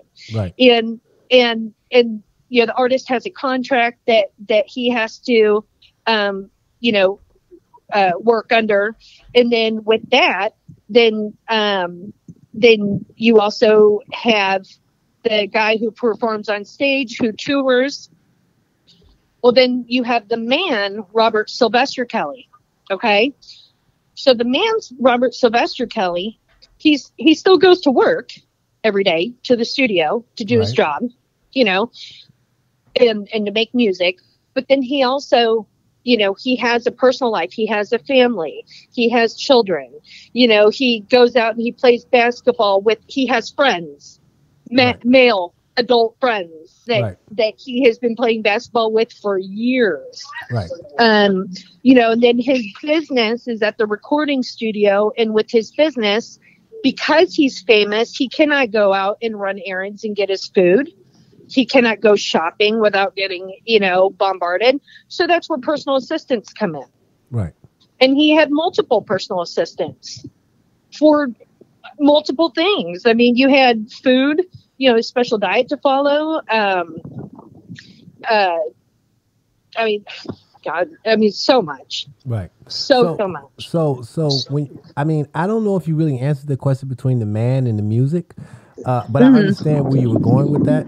Let me ask you. Yeah, I'm sorry. I have a son who's autistic, and I'm kind of watching him. No, that's fine. Trying to keep an eye on him while I'm doing this interview. But I understand. I think you told me that when I seen you. Didn't I come to Arizona or did I? Arkansas. Arkansas. Yeah, I remember you. You were telling me that then. I'm going to ask you something that I asked you before, and I want you to think about it. No, before I ask you that, because I'm going to ask you, I'm going to give you an advance warning. I'm going to ask you if you think he's guilty. But before I ask you if you think he's guilty, you said that you had interactions with his legal team, such as Canick and Nicole. In your opinion now, looking back at it, do you think that there was anything done wrong by that legal team?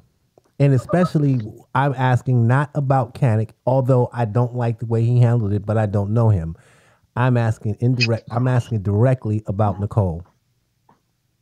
Oh, with Nicole, I think Nicole did a great job. Nicole did amazing with the trial. I mean, she really put her all into it. Okay. She truly, truly did. But her hands were tied. I mean, she was really kind of put onto the, back burner because she was initially hired to represent Azriel and Joycelyn. Right. Exactly. So that's why she couldn't be as involved as Rob needed her to be. But she listened to Lindsay and I. She was in constant contact with all of us. Okay. And she knew, she was frustrated with how things went. She was very frustrated, but she saw it through. Why would she be frustrated? Why do you think she was frustrated? She was frustrated because of the angle that they were going. Why focus on the studio? Why focus? That's not what he's on trial for. He's on trial for false allegations. Right. So why don't we look at these allegations and break that down and look into the dynamic of that? So you're saying that Nicole didn't have as much power as Canick to R.Kelly? No, she did not. No. Wow. This is the first time. Wow. She did not. She did everything that she could, and everything that we would tell her or anyone would tell her, she would bring it to the table and even tell Rob. I said, tell Rob, he's got to stand up. He's got to tell her. It was very hard. It was very frustrating. So very, very frustrating for her too. She did everything that she could. She really... She helped as much as she could. How do you feel when you hear people now blame her for the trial? And I'm going to be totally honest. I'm one of those people. I disagree 100% with what you're saying. I respect what you're saying, but I think she's shit. That's my personal opinion. It's not going to change. And the reason why I say that is because I say that. Here's why I say that, and then I want you to respond. I say that because Nicole was a part of a coup to uplift, get rid of Greenberg, to bring in who she wanted to and handle the case the way she wanted to. And in addition to that, I don't know if you heard, but there were allegations of her actually having an affair with Kelly. So I find it hard to believe that she did not have the power to go to Kelly over Canick. That's my personal opinion. She got involved after he was arrested, so I don't know about the affair part. But I have not heard that. But I will say this. All in all, to this day, this poor man is still in jail. Exactly. Exactly. And think about it. He had to sit in front of that trial and watch these people that he loved talk so badly about against him and say things that were false. The trauma that he has been through is just heartbreaking to even think about. But thank God he is a strong man, and he's very spiritual. And I guarantee you, he is hanging on to God's word every single day, and hopefully Jennifer Bonjean will be the key to this trial. But then, we still have to battle the public and help him get his career back, because R&B music, he's the R in R&B. Oh, there's no doubt. So now let me ask you the second part of the question I asked you 5 minutes ago. Do you believe he's guilty or innocent? I believe he's innocent. Okay. Well, I know he's innocent. Okay. Would you like to That's elaborate? why I advocate for him so much, and and I hurt for him. I know that he has a mental deficit, and there's no way that he could run, any kind of mafia. I mean, he has a heart of gold. I don't believe that at all. I don't believe that at all. There's no way. He doesn't care that much. He's not controlling. He's not weird like that. I've come across other celebrities that are weird, and this guy has been true. True heart, and that's also why I continue to fight for him. Right. So do you have any plans of appearing in the next trial? Do you think they're going to subpoena you to testify? I don't know. I've been reaching out to Jennifer on social media and just saying, use me. I'm doing the same thing that I did with the last attorneys. And, and if she wants to use me, she will. And I'm available. But, I don't know. What about? And then with Rob, they made it to where his visitation, he only gets 1 hour a month. Wow. For visitation, and that includes attorney time. So he has to literally either pick visiting with his attorney or visiting a friend. Wow. Why do you think they did that? I don't know. Honestly, I have no idea. I mean, that's literally all I know. And then I know that they shut down for COVID outbreaks, and then there was no visitation for a while. But that's literally all I know. Yeah, and I'm not sure about the hour visits because you have to have legal visits, and that can't go into. Well, Jennifer Bonjean actually spoke out about that because it was such a problem. Right. She did an interview. So I don't know what's happening today, but that's what had been going on.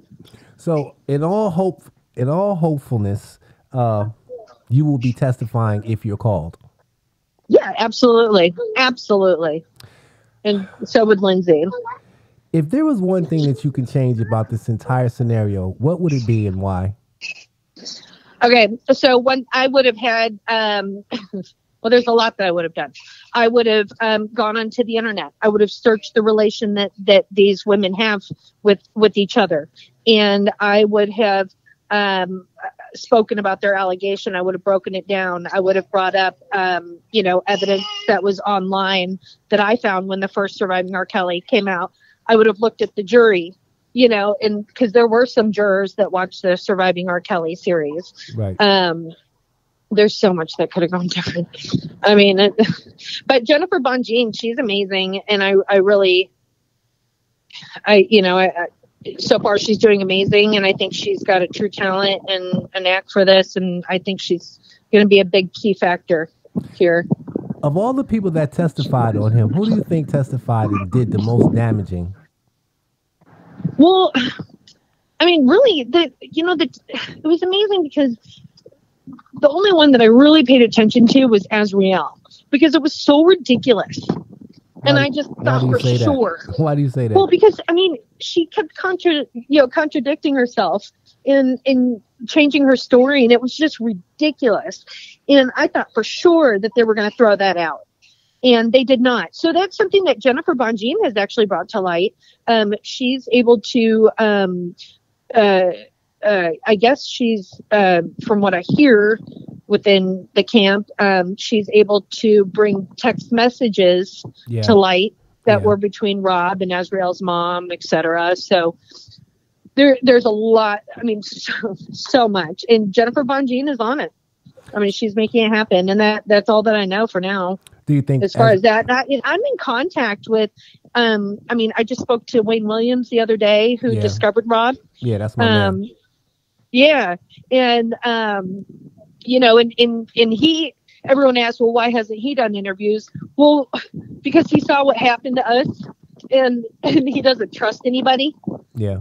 And that's scary. Lindsay and I are in the medical field. We don't have anything to lose. We're not in the music industry. Right. But all these other people are, and they have careers, and families to support. So he actually interviewed with me. He interviewed with me, and we spoke about some things that happened a while ago. Wayne is a good dude, and Wayne definitely had the best interests of R.Kelly. I think the problem with Wayne is I don't know if he'll be able to handle questions that grill him. like some people get discombobulated when you come at them from left to right. I And know. kind of, you know what I mean? Like, Yeah, I it doesn't know. mean that they're lying. It just means that it's just coming so fast that they can't handle it. And I think that that's kind of Wayne's situation. Well, that was a lot of the situation that for the people that testified, for Rob's team. Yeah. Yeah. I mean, that was kind of the issue. Yeah. It's so many chapters. There's so many things to be unpeeled, and the layers are so deep. Let me ask you this: how do you feel about all of the things that are happening in social media right now with this man's name? When you read or you hear or you see things, what goes through your mind? Okay, so the biggest thing that I see, and I'm glad that you asked that, is you finally have all these R.Kelly fans that are out there that are supporting him, showing their support, and then you have other R.Kelly fans that attack the other R.Kelly fans, and they end up fighting each other. Yeah. And I just wish that would stop. Yeah. Like, stop attacking, because I could speak out about some of these R.Kelly supporters and say my personal opinion, but I don't, because it's not about me. And they're at the end of the day, they're supporting R.Kelly. Period. Right. And that's the one thing, let's focus on loving each other and not breaking each other down and beating each other up, especially on social media. Right. That's kind of where I stand with that. Yeah, I agree. I think there's a lot of internal big U's and little I's, or however you want to say it, that goes amongst people. But I guess that's also what comes with the game. That's what comes with entertainment. And I guess that's what makes it entertaining. And I'm sure that you've gone through that, because I know they were hot on your ass at one time. You and your sister. Yes. Oh my gosh. Anytime we brought up anything that we knew, like, with anyone that, and I won't say any names because I don't want to cause a big stir. Man, but I don't give a shit. You can say whatever you want. This is my show. Can't nobody tell you what to do. So I will be honest, and people are going to hate this. So what? But, so I've been in contact with all these people with Rob's team that were from the past, that were with him even in the 90s. And they all asked me the same thing. And that question is, who is this Sharon Winbush? Oh. Yeah, all of them. All of them. Really? And these are like, these are people that, that are involved in the trial, and nobody knows who she is, but I don't want to knock that because she's supporting Rob. Why do you think well, wait a minute now. Let me just, in defense of Sharon, because I know Sharon. I mean, we have a phone relationship. You know what? Let me just say this before I say that. I have been able to befriend quite a few people in the camp, both who are pro and con. And some people I get slack for, even befriending Azriel. But I think in order to have any kind of a story, you have to have a balance. So you have to have the pros and the cons. So the reason why I'm saying that is because with Sharon, I don't know the relationship that she had with R.Kelly because I wasn't there. I can only go by what she says. But I think she's sincere in what she says. She may go about it her way, but nevertheless, like you say, she is an avid R.Kelly supporter. So now, and an advocate. So I mean, but the question I'm trying to get and slide to you now is, if everyone is asking who the hell is Sharon, why do you think they asked that question? Do you think they asked that question because she's accurate in her information, or they think she's crazy? No. I mean, it's just on that. No, they just straight up have no idea who she is. One was with Rob for many years. He doesn't want me to mention his name, but he worked for Rob in the 90s all the way up, for a very, very long time. Right. And even he said, who's this Sharon? And the only thing that Lindsay and I can come up with is that there was a nanny named Sharon, but she was very overweight, and she was a nanny, and she worked at the George Street house. Okay. And I mean that's the only thing that any of us can think of. But from what I understand, I may be wrong, and I'm sure Sharon is going to hear this. I may be wrong, but I think Sharon cooked the food. She was like a nutritionist. That's what she said, but nobody. If that's what she says, who cares? She's supporting Rob, and at the end of the day, that's all that matters. But that's the same question that all these people. There are people that are involved in the trial, with Rob, and that's the one question that they all have asked me that they have in common. I mean, that one question. What that would translate to me is that they're listening to her and she may know something that they don't, or, because I think that if she was just crazy. And well, yeah, I mean, they know who she is, right? No, right. Yeah, because it's not like I'm bringing her up. Yeah, I mean, that's true. That's a very good point. That's interesting. She has to have something that is catching their attention. Yeah. But Sharon is Sharon. You know what I mean? Like, I'm not going to throw Sharon under the bus. I'm not throwing Azriel under the bus. I'm not throwing anybody under the bus because they all serve their purpose. And at the end of the day, for me, being in media, I am supposed to be non-biased. So if I was to start, shooting shots at different people for different reasons, then I'm no longer non-biased, and I don't think that what I say would make a difference. So as far as that's concerned. But, hey, listen, I appreciate you. I appreciate you taking your time to talk to me. Absolutely. If you ever want to get back in contact with me, you want to get something out, you know how to get in contact with me, and let's let it happen. Hey, and I also thank you. I thank you, and I appreciate you being in my documentary. Yes. You know what I want to do? I need some help. You know what? And the reason why I need some help is because there are all kinds of things that were said as far as how I handle my business in the documentary. So now I want to ask you a question. Did I do anything remotely close to disrespectful or sexual towards you and your sister? And how did I treat you? Oh, not at all. No way. I mean, it was like, no way. Yeah. Not even close. I just want to be... not even close. You were a true gentleman, very respectful. Very professional. You were amazing. We felt so comfortable. We felt like we'd known you for years. Exactly. That's how it is especially with the women. I've never done anything out of order. And we were just cool. You guys were at the bar. We went up to the room, which was a suite. You actually waited because I had to put all my lights and shit on, and you guys were patient. I'm just saying that in defense to when you hear people say things. And then I guess the $100,000 question as well is, what does Shabazz look like? Everybody wants me to show my face. And my thing is, you'll see my face if need be. If you don't need to see me, you're not seeing me. But you guys have seen me, correct? Yeah, yes, we have absolutely seen you. And you're very, you're very professional, very clean, yes, absolutely. And, and anyone in the industry would know, how professional this is. You even came with the B-roll, and with your equipment and, with the green screen and everything. And, very professional. Yeah. Very, very professional. And you set it all up on your own. I did. That's smart. I moved by myself. And the reason why I moved by myself is because, well, not all the time, but in certain instances, I do move alone because I don't need all of the extra baggage. Because you know what? Extra people is extra baggage, and they can cause you more problems than you need. And I don't need no problems, so I move alone. But hey, listen, thank you for being my defense lawyer for the last 60 seconds. And absolutely. I appreciate you defending Rob. I think it's bigger than Rob, to be totally honest. I'm doing what I do because Rob is a reflection of black people. I'm a black man, and if we allow that to happen to one black man, you might as well allow it to happen to two.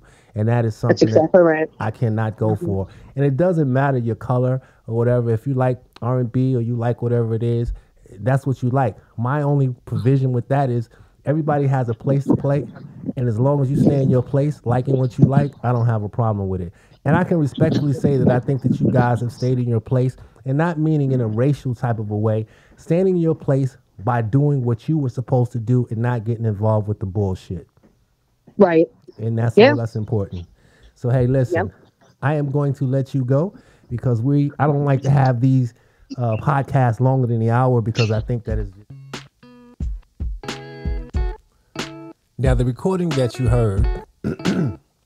excuse me, it was a recording that was done maybe 2 months ago.